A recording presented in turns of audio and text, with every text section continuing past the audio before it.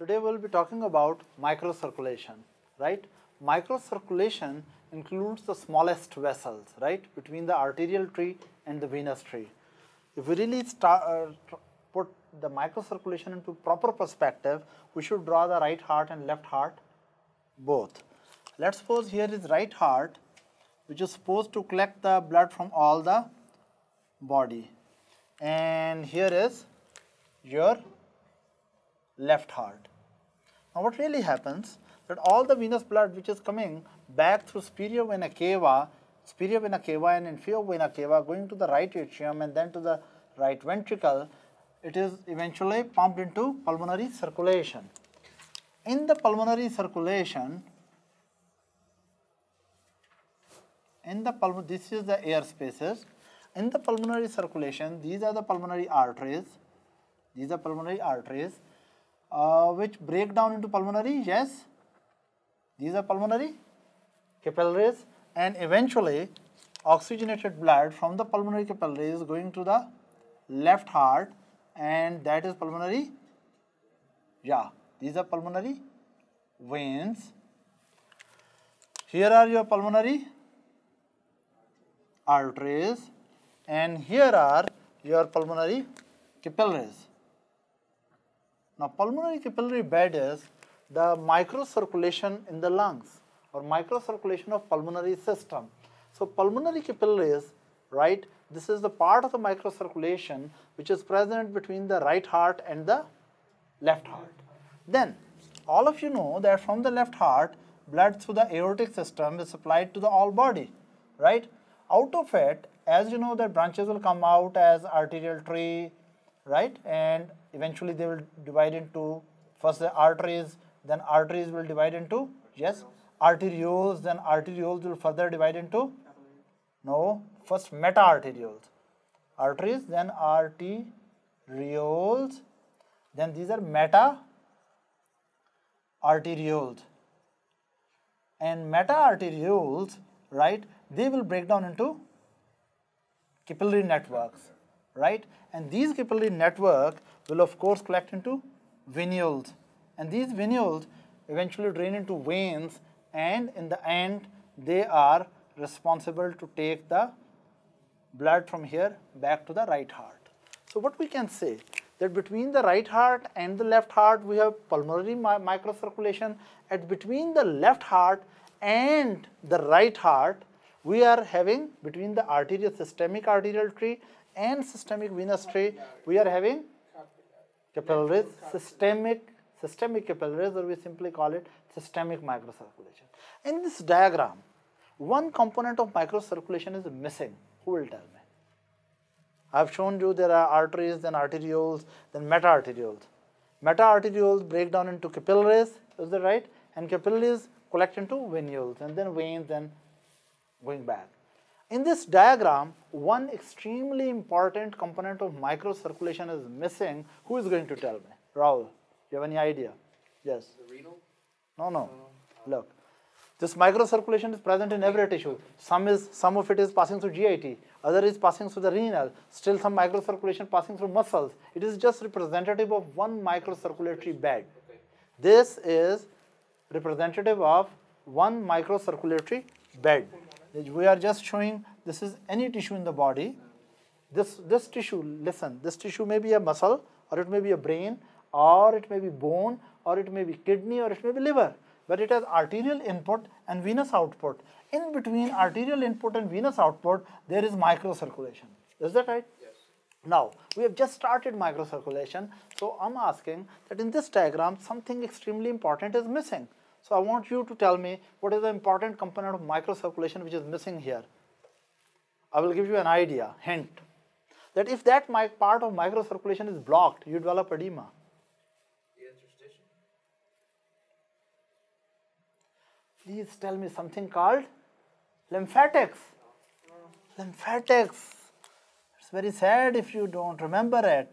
Lymphatics from every tissue, they are responsible to take the lymph back, which will eventually drain into major veins. You know, thoracic duct drain into major veins, right? So what really happens? In a typical tissue, input is arterial, input of is arterial, but output is double. There is venous output and lymphatic output. What really happens, students always remember venous, and I don't know why most of them forget the lymphatic output. So when we are dealing with the microcirculation, we must talk about arterioles and associated capillaries and venules, and with that we should never forget to talk about lymphatics. Is that right? Is it clear? Now, what I'm going to discuss, what is the major function of microcirculation? Yes, Victor, what is the function of microcirculation? What it is doing in the body? Yes, exchange. For example, these are the cells of this particular tissue, right? These are the cells of this tissue, typical tissue which I have drawn there. Now what is happening, that from here fluid is moving out from arterial end of capillary. This is the arterial end of the capillary and this is the venous end of capillary. From arterial end of capillary, fluid is coming out, washing the cells, providing the cells with nutrition and removing their waste products. And this side, what is happening, that this is the venous end of the capillaries.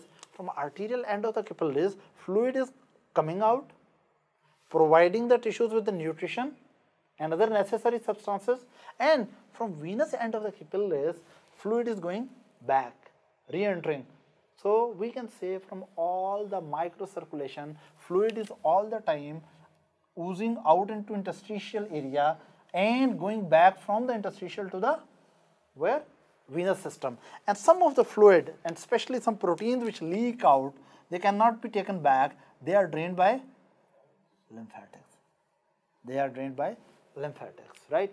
Now, microcirculation by definition consists of vascular channels which are only one cell thick.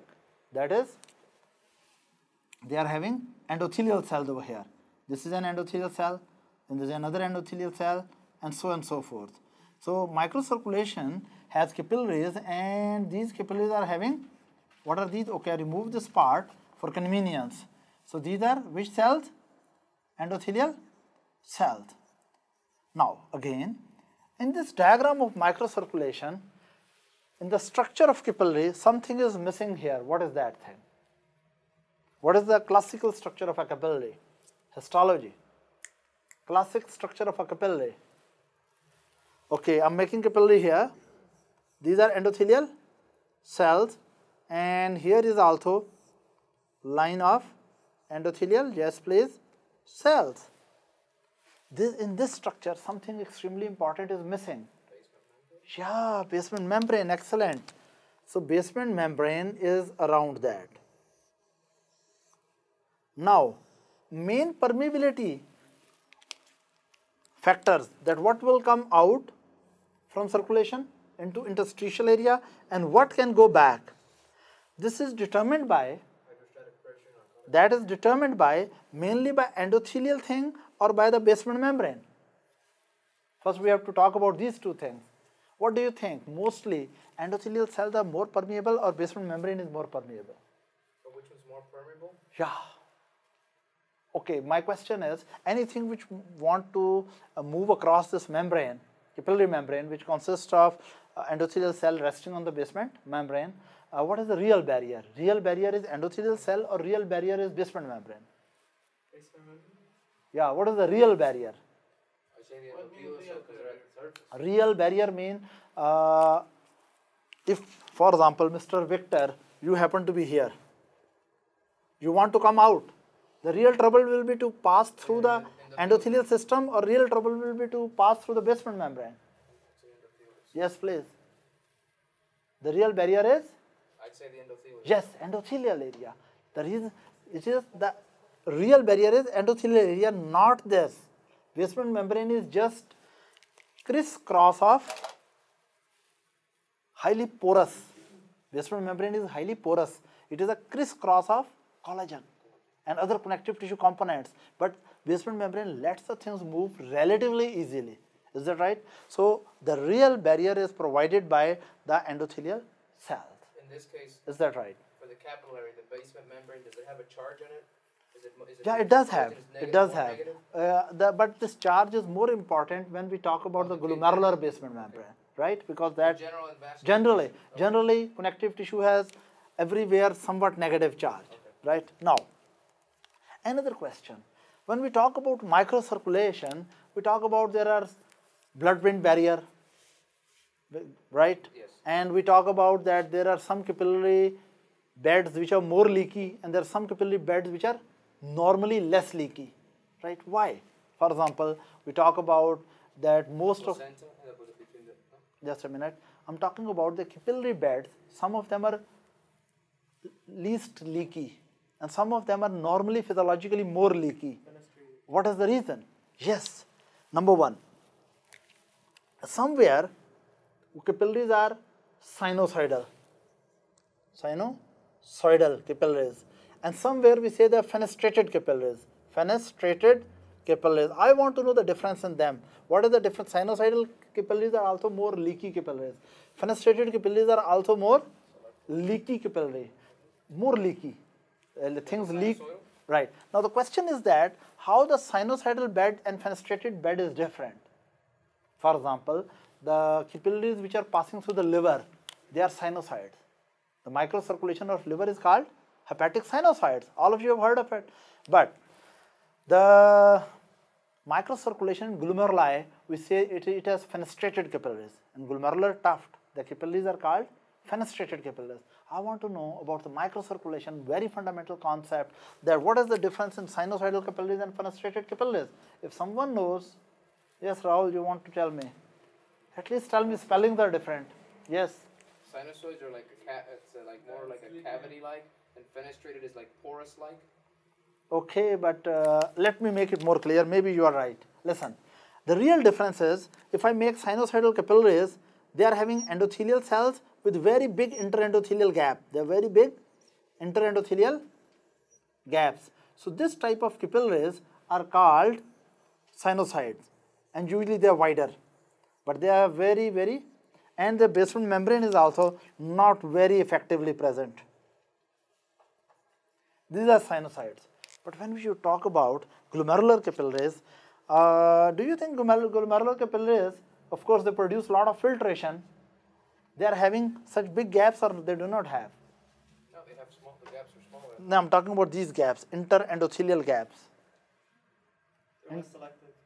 They are not there. They are very less.